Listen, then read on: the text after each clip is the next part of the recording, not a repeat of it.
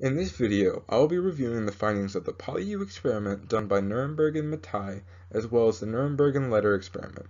Both of these experiments were pursued in order to determine the genetic code, aka determining what codons led to the development of certain amino acids. The left picture shows Nirenberg on the right and Matthaei on the left. The right picture is that of Philip Letter. In the PolyU experiment, they started it off by synthesizing a homopolymer, PolyU, which is an mRNA strand composed of strictly uracil nucleotides. They mix that with cell sap derived from E. coli bacteria through the process of rupturing its cell walls using a mortar and pestle. This allowed them to obtain its cytoplasmic contents. They then filled 20 test tubes, each with different amino acids, with one radioactively tagged by carbon-14 in order to detect the amino acid after the experiment was complete. In each round, a different amino acid was tagged in order to test each one. They then let translation take place, forming a polypeptide chain, and then filtered out the solution, leaving a protein on the filter paper.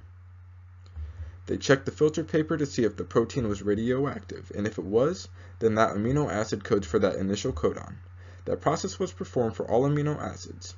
The result was that the codon UUU codes for phenylalanine. This was continued with poly A, which coded for lysine, and poly C, which coded for proline. This experiment concluded that the specific sequence of codons code for a specific amino acid.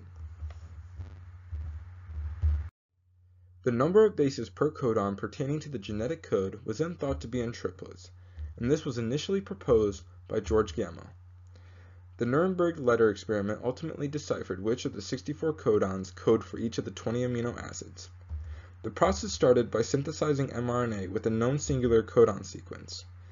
The mRNA was then placed in a mixture of ribosomes and tRNAs with an amino acid attached. There was one type of amino acid that was radioactively labeled. The ribosome binds to the mRNA sequence and the complement tRNA. This means that the amino acid bound to the tRNA is the amino acid that the mRNA sequence codes for. The solution is then filtered, leaving the ribosome-bound mRNA on the filter. If the filter is radioactive, then that specific codon codes for that radioactive amino acid. They continued this process for 2 years, ultimately getting the remaining 61 codon sequences paired with their complementary amino acid. These discoveries allowed for the development and finality of this table.